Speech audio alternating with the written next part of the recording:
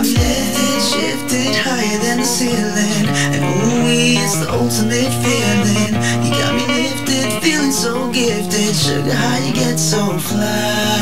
Sugar, sugar, how you get. Hey everyone, it's your girl Layla. Welcome back to my channel. So today I'm going to be talking about my eyelash extensions, and if you are planning to get lash extensions, what to expect, all that good stuff. This video is going to be for beginners when it comes to lash extensions, and I've only had them for a month, but I'm going off of my experience and what people don't tell you before getting them. So I hope you guys enjoy this video. My hair right now, like honestly, I'm getting it done finally on the 27th of this month, and I just can't wait because my roots have grown out so bad. I haven't gotten my hair done since January, and my hairstylist is a very busy person, so I literally have to book like 2 months in advance. So I apologize for my hair in this video. I'm gonna look back on this video and I'm gonna be like, oh my god, my hair.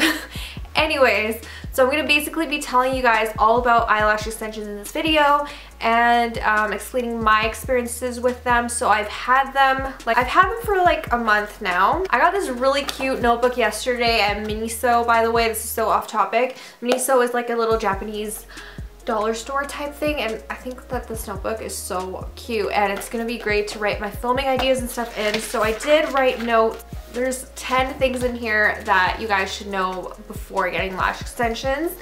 And 10 things that I didn't necessarily know beforehand. I just want to say before I get this video started, thank you, all of you, for the support that you guys have shown to my channel lately. I am so thankful for all my new subscribers. Like, I think it's a little bit crazy, and I hope you guys like my content. I upload videos twice a week. If you are not currently a subscriber, you're just finding me for the first time, please go ahead and click the subscribe button below. I'm currently cleaning my Alex drawers right now, so I'm going to be doing a giveaway every month for the rest of the year.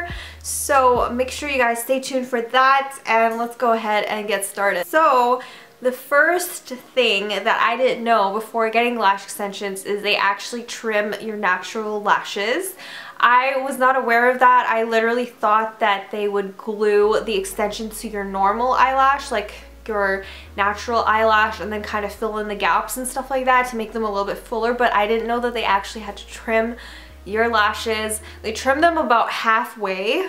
At least for me, they trimmed like half of my natural lashes, and then they did the whole like extension process. So that's what I didn't know about. When she pulled out this like pink little razor thing, it's like she pulled out this like little razor thing, and I kind of knew what it was. I'm like, oh shit, that thing's gonna trim my lashes. Like, I'm gonna have no lashes after I get them off. I have not taken them off yet. I got them filled like last week, I guess. Yeah, last week. So that's what I didn't know that they do, but they do trim your natural lashes. Number 2, it takes 2 hours to do your first set of lash extensions, about 2 hours. And then after that, every time you get them filled, it takes about 1.5 hours. So what my lash lady recommends is that you get them filled every 2 to 3 weeks, depending on how well your lashes stay. Some people's lashes don't stay as long as other people's lashes. It really depends on you and how you take care of them, and you know, your habits. For me, I did get them filled at the 3-week point. I didn't necessarily need to get them filled. I feel like they were still very much there, and there wasn't really a lot of lashes really missing. There was just on one eye. Because I did go swimming, I feel like there was like a portion on my left eye that was like a little bit sparse, but that's about it. They stayed on really well. I had a little bit of wear on the edges because I am a side sleeper, which I'll get into later on. But for the most part, at the 3-week point, my lashes were still really very much there. But you don't want to wait too long between fills because your lashes could like fall out, you know, basically. That's what's gonna happen. They're gonna grow, and your extensions are gonna fall off. You don't want to wait too long, like I said, going back to get them filled. Otherwise, it's gonna just take them longer. It's gonna be more damaging to your lashes.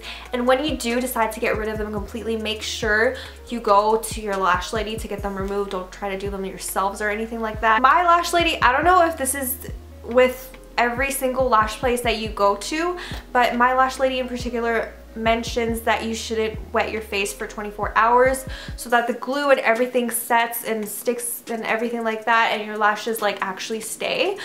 So this was especially hard for me because I have really oily skin. So having to just wash, like I have a trick, okay? So I washed like half of my face. So I washed from here down. I didn't wash my forehead or anything. The first time I got them, I went on a road trip, and I don't know if you guys are like me, but when you go on a plane or in a car for a road trip, your skin can just feel really gross afterwards, and all you want to do is just shower and wash your face.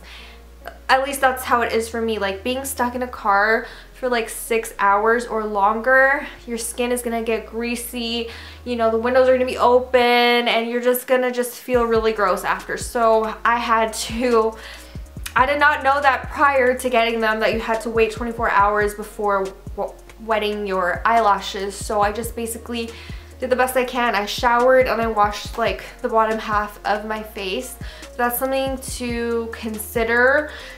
Like I said, I don't know if that's with every single lash place that you go to, but I highly recommend it because, I mean, I haven't had a problem with my lashes not sticking, like her like 24-hour rule. Although my eyes felt so gross in the morning. Oh my gosh. I'll get into that later on, okay? So number 4, you gotta keep them clean. So after 24 hours of not washing that area of your face, your eyes, especially for me or anybody with oily skin for that matter, if you have oily eyelids, it's just gonna feel really uncomfortable in the morning. Like, ugh, I don't know how to explain it. It's really gross. You're gonna get those little crusties in your eyes from when you wake up and everything, and it's just not gonna feel good. So you gotta make sure that you keep your eyelashes, your eyelids clean at all times. If you do wear makeup, make sure you clean your eyes, like your eyelids, with a gentle cleanser or anything like that. So I use a micellar water to take off my makeup. I do use a makeup wipe for the rest of my face, but for my eyes, I like to be really careful and just use a micellar water, and that gets rid of any makeup residue on my eyes. So then after that, I will wash my lashes. Yes, you heard me, wash my lashes with an unscented soap, because that's how I would clean all my piercings. I use unscented baby soap, and I just feel like it just cleanses the area, gets rid of any just grossness that might be on your eyes. And you guys know, or you should know what your eyes look like, what your eyelashes look like under a microscope, and the things that could be living on your eyelashes. It's pretty gross. That's why you don't share mascaras, but just make sure you just keep the area clean at least once a day. Wash your face at least once a day, if not twice, because I wash my face twice a day. But make sure you at least are washing your face once a day, because you don't want to get any kind of infection or anything. So that's one thing to keep in mind. Number 5, lash combs are your best friend. They're gonna be your best friend. When I was on my road trip, forgot to bring my lash comb with me. Not for the beginning part of my road trip, but when I stayed overnight at my auntie's house, we went swimming and all that stuff, and I did not have my lash comb. It was so bad because they kind of like go everywhere. They're just like your natural, they're just like hair or having hair extensions. They kind of just go everywhere and they just don't look as nice. So lash combs are your best friend. Take them with you everywhere because you never know where you might need them, when you might need them. So every time I wash my face or take a shower or anything, I make sure that I sort of dry them to the best of my ability with like a towel or something, or a face cloth, and then I comb them out. So I think that most salons and anybody that does your lashes will give you a lash comb. If not, you can get them at the drugstore for really cheap. So make sure you get those. You know, like those disposable mascara wands, those are good for that too. So number 6, if you are a side sleeper, you gotta try your best to not sleep on your lashes. This is gonna sound so weird. I kind of sleep at an angle now. Like when I got anything pierced, like if I got any piercings in my ears, I would sort of have to sleep at an angle so that my face wasn't completely on the pillow and my ear wasn't completely on the pillow. I would sort of sleep at like an angle, if that makes sense. The corners of your extensions will come off faster if you are a side sleeper. So I know that's really hard for some people because, girl, I get it, I'm a side sleeper, so it was really difficult, but I had to do it before with my piercings, so it wasn't too big of a deal. It's just kind of one of those things that's a little annoying because I cannot sleep on my back or on my stomach. I can't. Number 7, you'll have some issues putting on eyeshadow for the first time or for the second time, or if you're not experienced with doing eyeshadow at all and you try it with eyelash extensions, you're gonna have a little bit of a difficult time to do it. I kind of got the hang of it, I guess. I was always really good at blending and really good at doing my eyeshadow, but I find that it's so tricky having eyelash extensions because you can't, you know, blend too hard because, you know, your eyelashes are just gonna go all over the place and you're gonna have to comb them out again. So you can't blend that hard. You can't really tug on your eyes or anything like that. So you just gotta be super, super careful when you're applying eyeshadow and when you're taking it off at night. Number 8.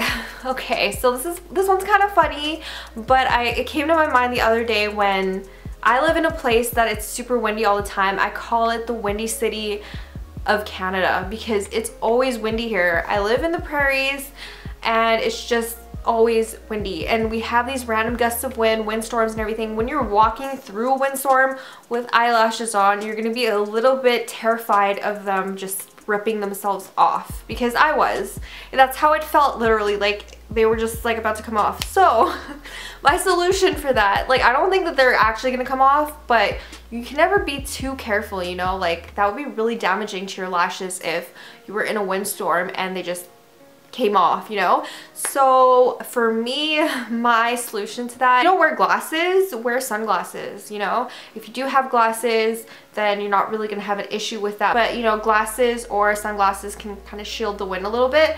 But that's something to keep in mind, because I really haven't tested the theory of going too far into a windstorm because it kind of freaked me out a little bit. Number 9, if you like rubbing your eyes, if you're an eye rubber, I don't recommend these at all for you, because you can't rub your eyes whatsoever, because what do you think is going to happen? They're going to all come off. It's so damaging to your natural lashes. But I feel like most of us that wear makeup don't really rub our eyes anyways, because even if you're wearing mascara or eyeliner or eyeshadow, you can't really rub your eyes anyways because your makeup is just gonna go everywhere. So just be wary. If you don't wear makeup at all and you're trying these for the first time, you cannot rub your eyes, okay? And number 10, the very last thing is the cost. Okay, so for me right now, I have the volume ones. I first started with the hybrids, and then when I got them filled, my lash lady changed them to the volume. She felt that it looked a lot better with my eye shape, so she changed it to volume, and I cannot be happier. I really like the volume ones a lot better than the hybrids. But keep that in mind is the cost. So depending on where you go, definitely do your research. Don't go to any shady like eyelash places, you know. You don't want to do that because you don't want to compromise quality for, you know, how much money it's going to cost you, because it's going to cost you more money in the long run if you decide to go with a cheaper alternative. My lash lady is pretty decently priced. She's the best price that I've found, and I did my research on her and the salon that she has.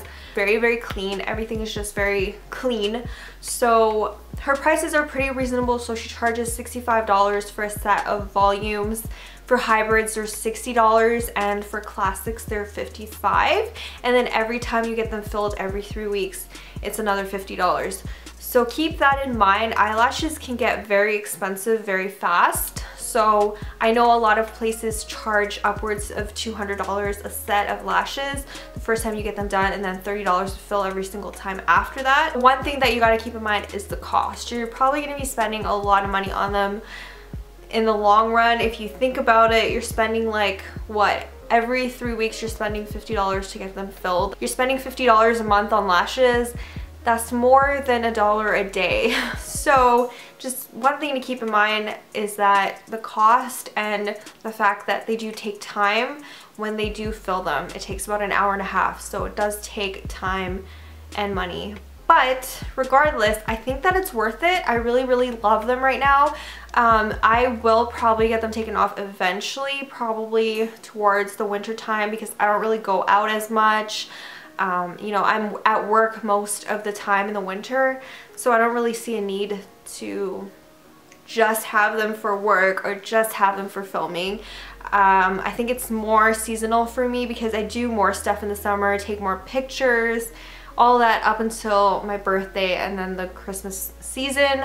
But after that, I'm pretty sure I'm probably gonna take them off, give them a break a little bit, and then I might get them again next summer, you know. So that's pretty much it. That's all 10 things people don't really tell you before getting lash extensions. So I hope this video was helpful to you guys, and I will see you guys in my next video. Bye everyone. Baby, you my everything, you all I ever wanted. We could do it real big, bigger than you ever done it. You be up on everything, other hoes ain't never